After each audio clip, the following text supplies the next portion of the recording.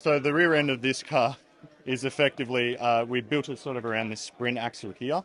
It's the second time that we've run this sprint axle in our car before. We were running a Watts linkage on the previous car, but because the axle and the engine were independent of each other, the chain length, we kept it fairly long to reduce the effect of the binding roll. So this year we're looking to tighten that chain up, reduce the weight in that, push the center of gravity backwards a bit, and also push some of the aerodynamic, like the front wing components forward. So that was where it started.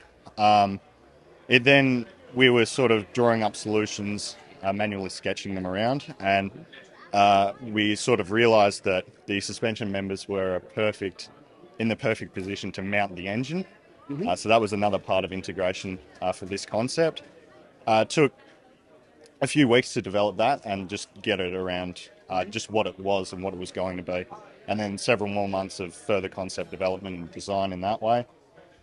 So we're actually really looking to reduce the parts count, increase the simplicity on this. So this suspension system effectively is about a third the parts of a typical AA arm push rod suspension system.